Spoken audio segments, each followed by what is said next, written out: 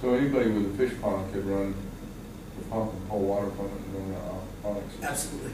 As long as your pH levels were somewhere in check, you know, if you're pulling off your pond and it was real high in pH, then your plants aren't going to like it. If it's too low, your plants aren't going to like it. So you might have to add some calcium. You might do a few additives, but I mean, right now with my water, I got high calcium water. Everything all my tests that I've done off of my pond water is just about right for feeding. I mean, I might have to add a little bit of like lime here and there, you know, for some of the plants, but besides that, and you know, a lot of the information that you find in there will talk about water in great detail. That's the most important thing in this whole system. You know, you've got to have good water. It's got to be at a certain pH. It can't be too dirty. It can't have too much iron. It can't have too much calcium. So on a commercial scale, you would run this through like an RO system, reverse osmosis, bringing your water completely neutral, and then add what you need. You know, instead of like what we do, you know, as a home hobbyist, you know, you get your water going, you test it, maybe you have to put some pH down, pH up in it, check the water. You might have to add a little bit of calcium carbonate, but all that stuff is cheap. It's available at every hardware store, every feed store. You know, that you can buy it all different, I mean, in different forms too. You can buy powdered lime, you can buy powdered oyster shells. So there's a lot of different ways to get a chemical balance, you know, from what you need. But everybody's situation is different. It's depending on your water. Like my water out of my well is a constant struggle. I got about a 9 pH come out of my well, and so I have to let it. I have a holding tank, let it set, and then I only pump the last 2/3 of that water off after I've treated it. And then I pump that into my aquaponics system so that I can maintain a good pH. So it's all about just your water quality, checking your chemical balance, and you're set. You know, it's fairly easy once, like I said, once you get started. On your fish pond, is there a liner in it, or? I have a liner, yes. I have a PVC liner. It's a high-grade PVC liner. It's specialized for fish, because I knew I was going to have fish in there someday. So I haven't had any problems with it as far as, you know, when I first started my pond up there, I wasn't even thinking aquaponics at the time, but I knew about how to battle nitrates in a pond because that's what I do. I build ponds for a living. So I know how to build biofilters and everything like that. And all these years I've been building these biofilters, and I should have been building ponds with more grow situations in them. Really, you know, if you think about it. And that's what we do in a pond. We try to introduce a ton of pond plants, proper algae, proper bacteria, things that will eat those excess nitrates out of your pond, you know, from people's lawns, fertilizers, everything. Get in there. So it's a constant combat for me.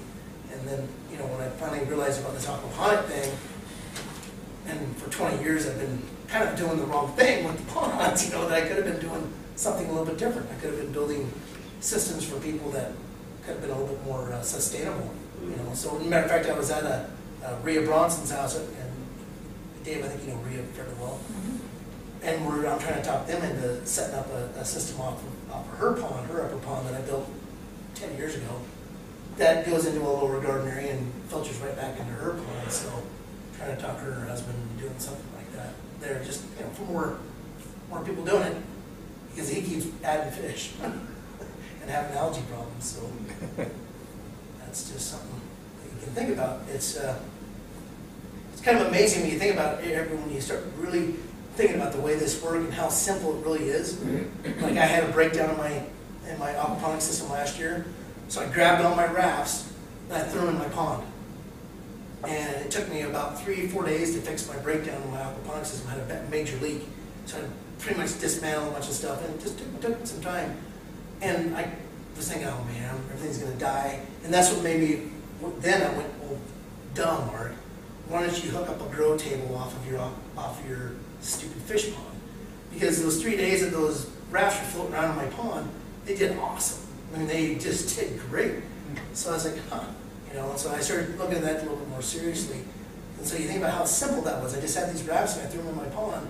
So if you look at backwaters, like on the Stillwater River, so if somebody's living on Stillwater and they got an oxbow lake that fills up every year, heck, you can grow vegetables right out of that if you wanted.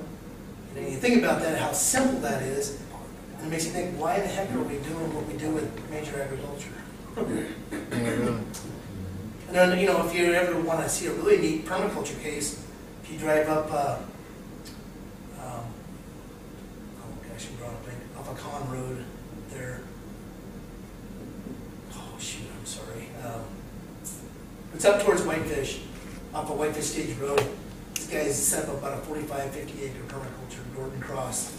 And it is very, very neat to drive by. It looks like a golf course pretty much. And he's doing an active permaculture system. There's another one in Ronan. There's 2 more that are supposedly going in this area. I'm not sure where. So, Supposedly somebody done it in Hot Springs. Yes, Hot Springs, Lake Mary Ronan area. There's another one that's going to go in down there. In Hot Springs, when I heard about that one, but I don't know anything about it. I don't know if Jim Archer. It's Skeeter, Mike Pilarski. Oh, okay. Yeah, he's down there. So again, you know, Chris's question, do you think this is going to be a viable thing in the future? It's starting to happen. And if you look at Northwest Montana and anywhere else in the nation, we are actually we're kind of in the driver's seat a little bit right now as far as, you know, there's places in Southern California and Oregon and all that, but this is a large area from Canada down to the Idaho, Utah border. You know, this whole area, this 5-county region is very active in this, you know, personal gardens, organic farms. I mean, you look at a map, there's a ton of them all up and down this corridor. Ronan has a facility, was it Ronan or Pablo? Pablo has a facility to bring in people's crops. So say you grow 300 pounds of basil, and you're like, yeah, what do I do with all this basil? You could actually, you know, market it and get rid of it, make a few bucks. So there's more and more of that happening, and so that's kind of why I'm like, well, you know, this is a good way to get in. And then in Montana, like I said earlier, we're in an island of no vegetables up here 7 months out of the year. You know, what about the old Walmart building? You can set up an aquaponics center there, and who knows, Walmart might get behind it. You know, hard telling. But there's a lot of possibilities, you guys, and I just, you know, I hope that I could answer a lot of your questions tonight. And if you have any more, my email address, feel free to email it. And if people want to come and actually see the thing working, I don't have a problem with that either. So I like people to get out and get interested in it. I mean, someday I'd like to make a living at this, doing it commercially.